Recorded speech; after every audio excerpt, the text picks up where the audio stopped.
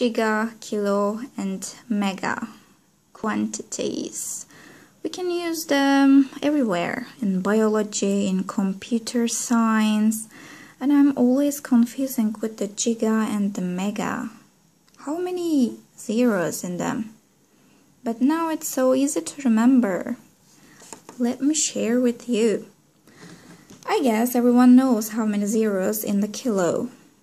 Let's say we want to measure or speak about the DNA length. That's why our main unit is base pairs or bases, okay? That's why I wrote base here as an example. It's not important right now.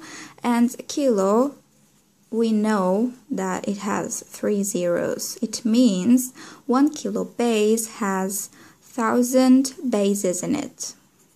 1,000 bases. What about those?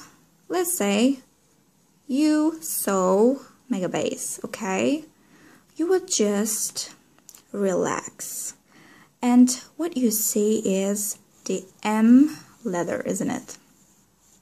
And the first letter. Yes, you will use this and it will remind you the word million, because the first letter is the same, isn't it? Yeah, that's it. It means megabase has million bases in it. Let's see for gigabase. The same logic with the first letter. It looks like the number 9, isn't it? While writing. It's just a beautiful 9. Yeah, the same. A gigabase has a 9 billion bases in it. That's it.